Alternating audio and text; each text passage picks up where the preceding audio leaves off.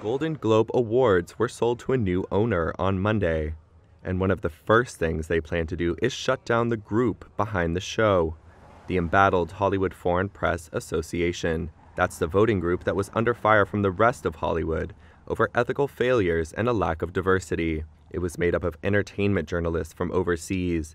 Members had been accused of making racist and sexist remarks, as well as soliciting favors from studios. And an LA Times investigation in 2021 revealed it had no black members in its ranks.